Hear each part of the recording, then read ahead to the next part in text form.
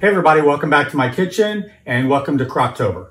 I'm in a collaboration with Jenny Gough and 28 other YouTube channels.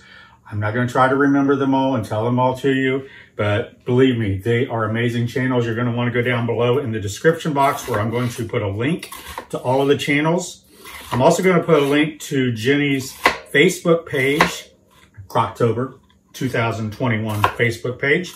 You're going to want to go to there and just, you know, you can keep track of all the recipes that we're doing. It'll be on my description below, and it's also going to be on Jenny's, and I'll have links to all that.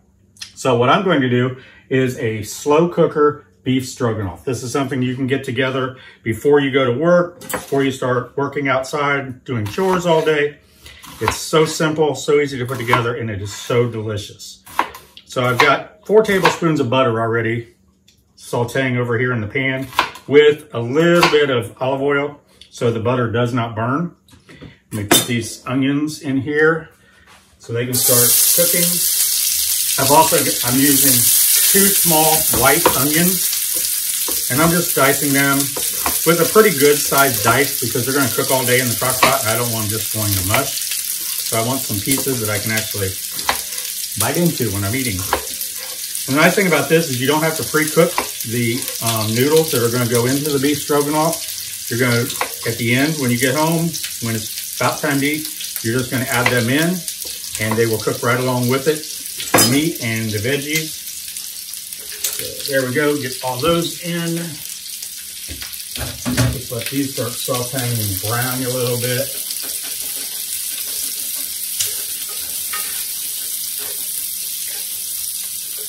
I might just crank that up just a tad. Okay, oops. And while those are sauteing, I've got a chuck roast here, about 2.5 pounds. And before everyone yells, I don't have a washcloth down here. This is rubber little feet on here. So when I put this down, this thing's not moving. So I'm gonna go ahead and I'm gonna dice this up, well, not dice it, chunk it up in about bite-sized pieces. And then we're going to brown them off just a tad in the skillet. So maybe 1 inch, just whatever size that you like your meat to be. And this, now, this is one of the dishes that you're going to use a tougher piece of meat because it's going to cook all day long in the crock pot, as you know, and it's just going to break it down, all the tissue, all the, no, not really tissue, the fat, and a little bit of that cartilage that may be in there. So you can use a tougher, less expensive grade of meat. I don't know where you're gonna get less expensive. I bought this, I think I paid $13, $15. The prices of meat are just crazy. That's why when I see it on sale, you know what? Probably should have taken that little wet piece out of there. When I see it on sale, I buy like chicken and such, and I can it because prices are getting outrageous.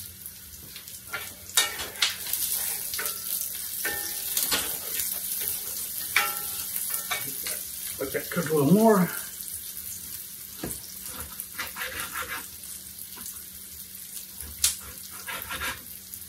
So this is just one of the many dishes you're going to get this month.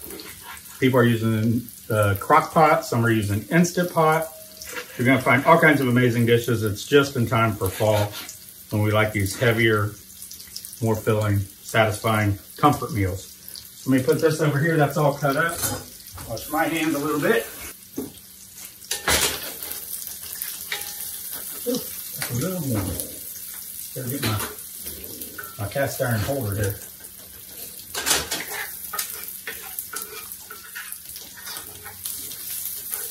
Okay, I'm gonna crank it up to about medium high. I'm gonna add in the beef.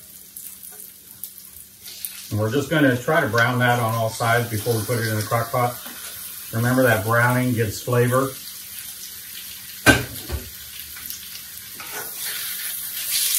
Okay.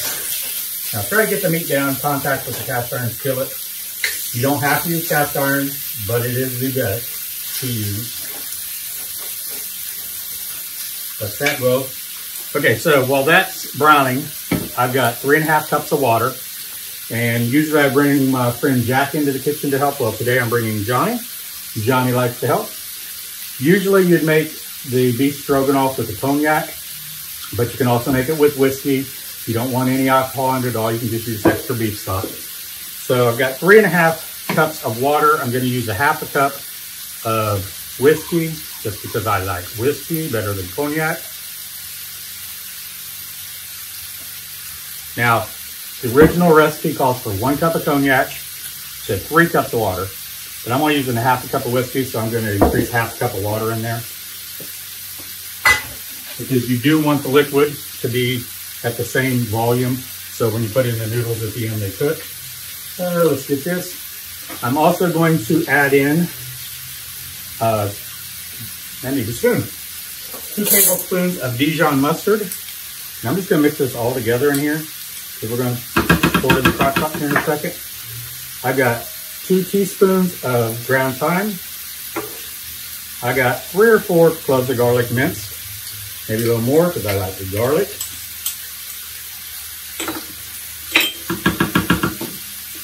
This over here. Now I'm just going to put probably about a teaspoon of pepper, and about a teaspoon, 1/2 teaspoon of salt, maybe a little more. And we'll taste that at the end and see how it tastes.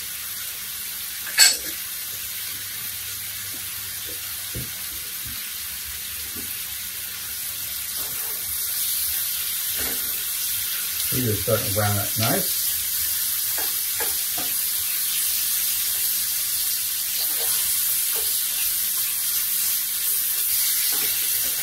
Turn it over, get some brown on all sides.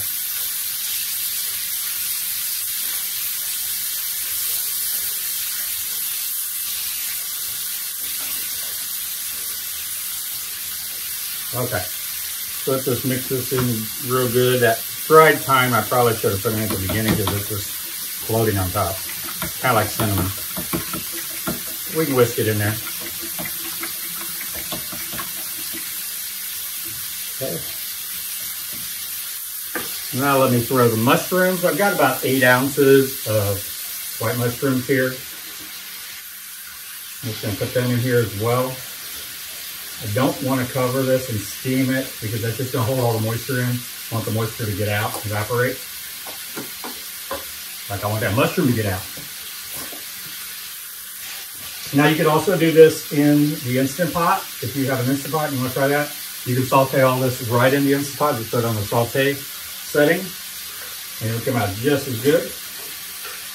So I've got all this mixed and I have 1.5 cups of, I hope it fits, 1.5 cups of sour cream. I'm going to mix that down in here.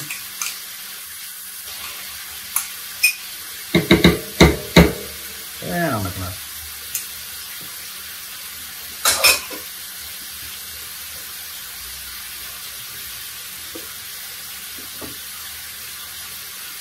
I'm just going to try to incorporate that without getting it all over the counter.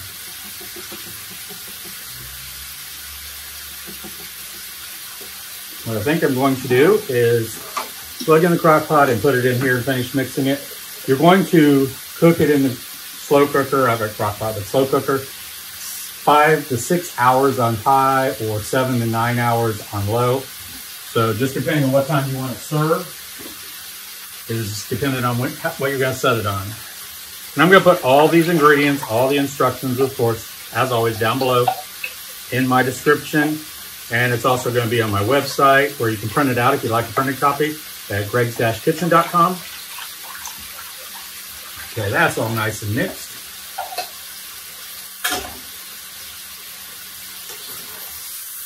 Get these mushrooms down in the bottom of that pan, get some brown on them. I'm just going to hit high because I want a nice color on this meat. And some of this meat I did not get cut all the way through. I'm going to cheat and use my scissors. That works perfect. Oh, give me a meat facial here.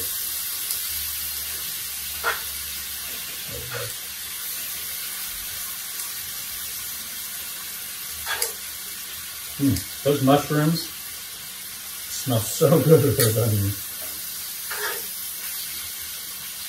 I would have put the garlic in here too, but I didn't want the garlic to burn. So that's why I'm going to just let it cook in the slow cooker. Some of these chunks look a little large, so I'm going to just give them a little cut. All right.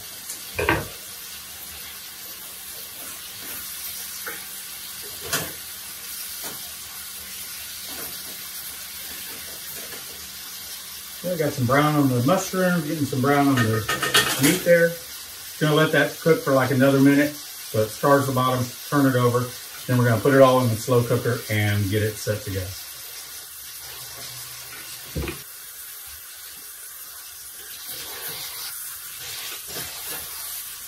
All right, we got some good brown here.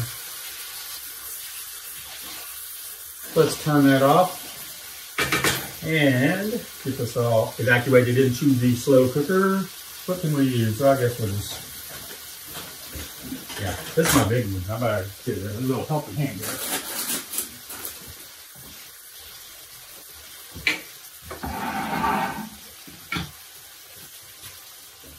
Okay. Whoops. Hey, I didn't get it out. All right. Ooh, that is heavy. Just be very careful because this pan's hot and that steam's still coming off of it. But we're just going to get everything in here. It's going to look like a little extra broth liquid than usual. That's going to cook out during the day. And we're also going to add the noodles to that at the end. So there we go. All right.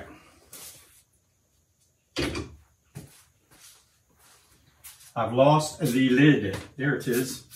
Okay, just clean off the top so it doesn't cook into that because it's going to cook all day long. So we're going to set it. I'm going to do probably 5 hours, 6 hours because on high. And then, there we go. And then I'll bring you back when we're done with that and I'll show you what we're going to do with the noodles. Talk to you soon. Okay, everybody, we're back. The beef stroganoff has been cooking, wow, about 5.5 hours. So, whew, there goes the steam. So now I'm going to put the noodles in. This is where I said you don't have to pre-cook the noodles. First, I just want to see how tender the meat is. And actually, let me see if I can get some tongs here. Because this, as I said, was a tough piece of meat, chuck roast. But as you see, cooking it all day long, it just basically falls apart. I mean, it's well cooked. It's nice and tender.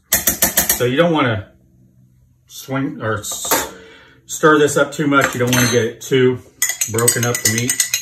Now, I forgot to tell you after I started this morning, as I was walking out to go to work, I remembered I forgot to tell you I put better than bouillon beef stock. I put about a heaping tablespoonful of this in here just for a little bit more beef flavor. And I stirred it in, so that did go in there. And it's in the instructions down below. Now I have a little bit, about a tablespoon of cornstarch and some ice water. I'm gonna put that in. That's just gonna help thicken it up a little bit. And I've got, what is this? A 12-ounce bag of the wide egg noodles. You can use any kind of pasta you want, noodle-wise, but I just use the egg noodles. We're going to put these in. We're going to stir it up, get them all down into the liquid, and we're going to let it cook for another 20, 30 minutes until they're just like kind of al dente. And then we'll come back and check it out for seasoning, for salt and pepper. Make sure you get all these down in there. Cooking something else in the oven in another video. You guys will see that soon. It's actually going to be what's going with this, my sour cream biscuits. Okay, so I got those down in there.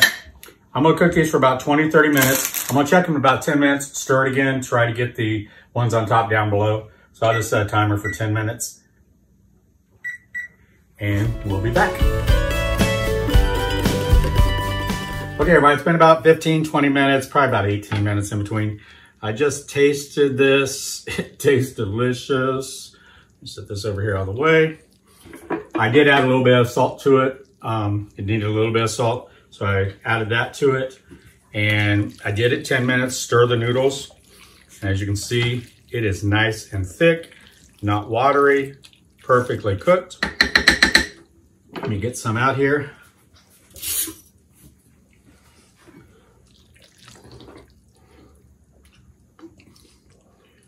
This stuff smells good. And I didn't have to cook all day. I just came home. It's almost ready for me. Put a little, I don't have any fresh parsley, so I'm gonna put a little dry parsley on there. And I always do like a little bit of extra sour cream on mine. Let me give that a taste. It's hot. Look at the steam coming out of there. Anybody want to try? No? Okay. Nobody did. So let me get it.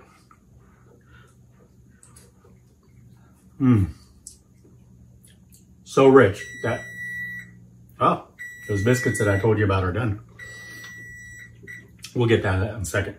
But no, you can actually taste a little bit of the whiskey in there. The sour cream and the beef base. You really taste the sour cream in it. I didn't even get any of the sour cream yet. Just from the side. The meat is just falling apart tender. As you see, you don't have to pre-cook your noodles. Just put them in when you get home. Let them sit for about 15, 20 minutes. Stir them halfway through. That way you get them all down below. You want them a little al dente. You don't want them real mushy. This is delicious. You all got to give it a try. Don't forget, this is Crocktober. Jenny Gough has got 28 other stations other than myself and her that are doing a recipe every day in either crock pot, Instapot, things like that. Jenny's already done an autumn chicken squash. That was delicious. And Rachel over at 1870s Homestead did chicken and dumplings, which everyone knows I love chicken and dumplings. I think we still have, someone's doing a chicken chili, sugared pecans. I think that's Miss Lori over at Whippoorwill Holler. Pumpkin chili, a plum chili chicken. That sounds amazing. I can't wait to see that one. Ravioli lasagna and a ropa vieja. So don't forget to look down below at all the other channels. You need to go to their channels, like and subscribe, watch it. You guys are going to find some great recipes. I'll also put Jenny's, Crocktober Extravaganza 2021 Facebook group. I'll put a link to that. I'll put a link to my Facebook group down there too if y'all are interested. So enjoy Crocktober with everybody. Thank you very much for coming to our kitchen. Don't forget to hit the like button and subscribe if you haven't already. Have a great day, and I hope to see you soon. Bye-bye.